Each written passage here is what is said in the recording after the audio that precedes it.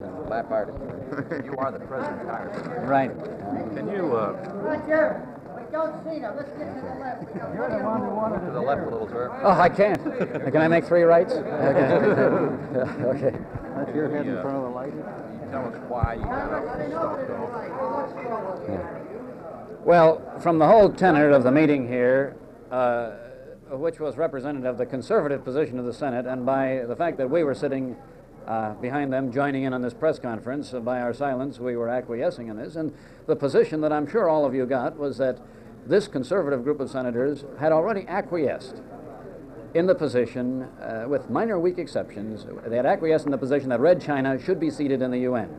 They were debating, even one of the most conservative members said, now we haven't acquiesced in the seating of Red China on the Security Council, but by saying Security Council, he himself had even acquiesced in seating them in the United Nations. I don't think there was any fight here at all for that position of keeping Red China out. It does not meet the qualifications even of the UN. I'm no great supporter of the UN, but if you're going to have it, you ought to limit it to those nations that are for peace. We are technically still at war with Red China. In Korea, we have never wound that one up.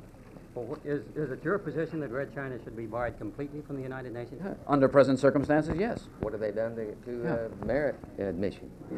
What have they done to merit admission into the United States and bring all the spies and security risks that we're going to have the minute we open the United Nations meetings up to them and their diplomats? Do you think the president is making a mistake? Sure, we both do. You're against the visit to China? Yes, I certainly am against the visit to Red China. Why concentration camp? Yeah. If in the name that I heard parroted here was exactly that. They're all supporting the president, and we don't consider his position strong. You think this would jeopardize his chances for re-election? What would jeopardize his position? China policy and his trip. Well, it certainly isn't going to encourage. In my opinion, you're not going to get Red China in the United Nations if you offer to give it to her. I think even if we offered to move the United Nations to Beijing, the Red Chinese wouldn't take it. What were you going to say, Mr. Well, as far as jeopardizing his position, I'm politically, he's probably trying to undercut the opposition. Let me put it this way: Hubert Humphrey could have never gotten away with his trip to China. You're the president's congressman. Have you made any effort to relay your views to him on this? Oh, I sure have. He knows about it. Have you talked to the president about it? No, I haven't talked to him. None of us congressmen you could talk to the president unless you're in a leadership position. As you're a congressman, don't you think you could get an audience with the president as the president's congressman? I'll tell you what, I'll try. I'll tell him you suggested that I go and see him. Sure, okay? it's a hackneyed phrase, but would you use the phrase soft on communism to describe this? It's not hackneyed to me, and I would describe exactly I would describe it exactly that way. I think this position is soft. The position taken here is soft.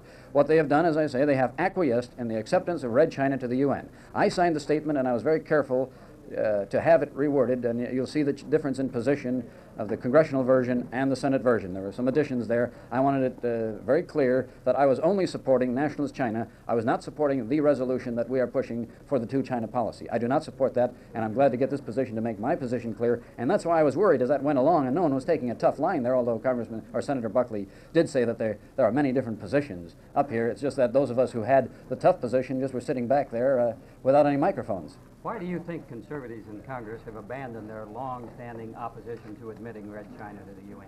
Because it's not really politically wise to buck a president if you're a Republican.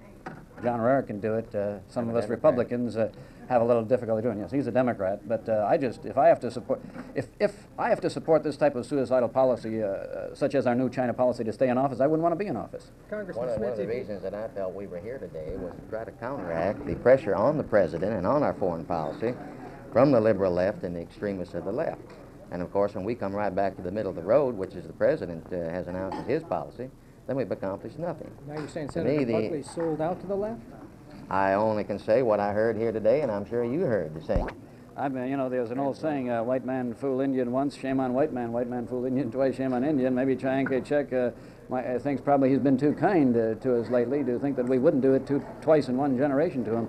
The Chinese, though, are a very patient people, and as Chiang Kai-shek once said on national TV, he said that we always honor our commitments and we expect other people to do it. I don't think he's going to expect us to do it anymore, but I want him to feel, and one of the reasons we're making an issue out of this is I would like Chiang Kai-shek and the Chinese people, whether on the mainland or on Taiwan, to know that there are many people in the United States who would like to honor our commitments to the Chinese people, whether they're the Chinese people under bondage on the mainland or those who are on Taiwan. And I do not want to regard the people on Taiwan as citizens of Formosa or look forward to the day when we have two nations, one on Formosa and one on mainland China.